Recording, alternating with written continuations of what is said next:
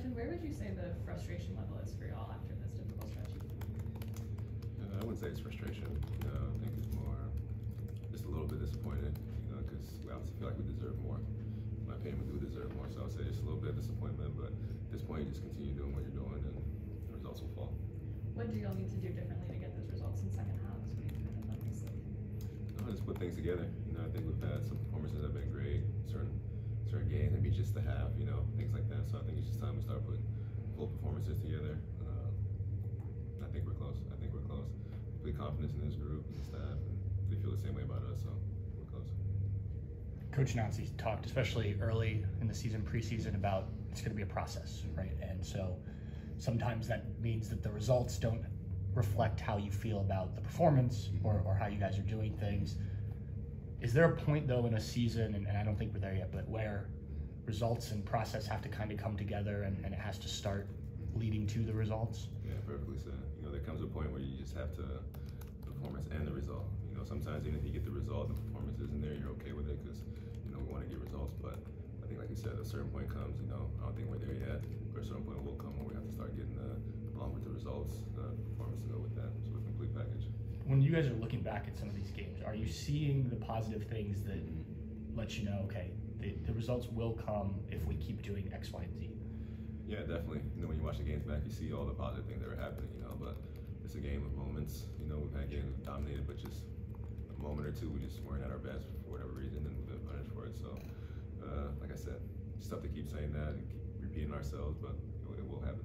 And obviously, a new coaching staff, some new guys, younger guys that are stepping into bigger roles. Does that just add kind of to what we're saying here, that it does take maybe a little bit longer than if this is a veteran group coming back with a similar staff and everything? It's just kind of, there's got to be some patience, I guess. Yeah, but considering everything, I think we're doing well. I think the staff came in and they've done a good job incorporating the idea and how they want us to play, and the young guys have done a great job, in my opinion, helping us play. Some of them playing a lot of minutes every single game, which is a tough ask for anyone. So I'm proud of them, proud of this group, and continue doing what we're doing.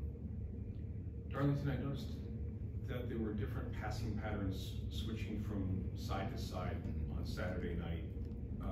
It looked like the integration of both you and Aiden quite a bit, and diagonal passes to get from one side of the field to the other. Is that a function of the opponent? Is that a function of new training and new conditioning in switching the ball? Or is it a combination of other things? A combination of both, I would say. The opponent and then things that we worked. I wouldn't say new training. We worked on that in the past, but I just think a combination of what the opponent is trying to do and what we see during the game. So I still think we do a better job at it. We do a better job of attacking and getting the ball and being more dangerous at times. But like I said, we'll continue to grow, continue to get better at it. Yeah. Last handful of MLS games, there has been marked improvement in some of the coaching points that Coach Nancy has mentioned in this room. Getting the lead, protecting the lead, continuing to attack with the lead. We've seen that, actually. So to go back to Bailey's question about frustration, does that sort of temper the frustration, knowing that you can actually see in those moments and in those games that there is marked improvement in the way the team conducts themselves? Yeah, I would say so. I think if we're going out there and we're just getting beat, and we're not having success in certain areas of the game, and there's no hope, I think then you're really frustrated. I would say right now it's just a little bit of disappointment that we can't capitalize on the leads that we've gotten, and the performances that we've put in. So I would say no frustration, just a little bit of disappointment, but I think we're up for the next challenge. Cool.